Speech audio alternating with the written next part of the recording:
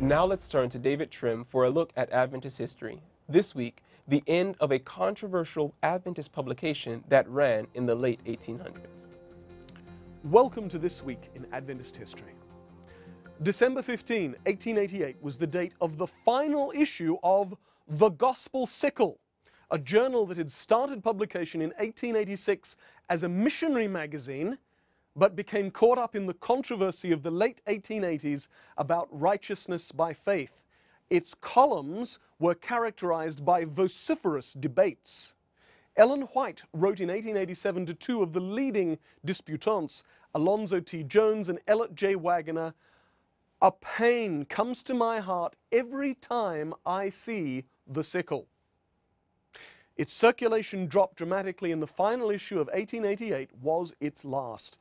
The story of the Gospel Sickle is a reminder to Adventists that theological debate that is uncivil and unchristlike can disastrously divide us and will distract us from mission.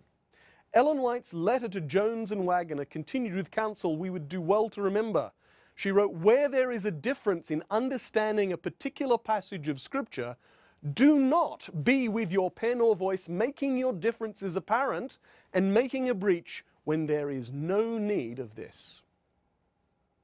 On December 17 in 1894, Stephen T. Belden and his wife arrived on Norfolk Island, the first Seventh-day Adventist missionaries to the island, which was then a separate British colony, but today is part of Australia.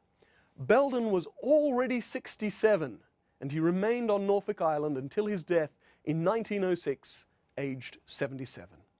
That was This Week in Seventh-day Adventist History.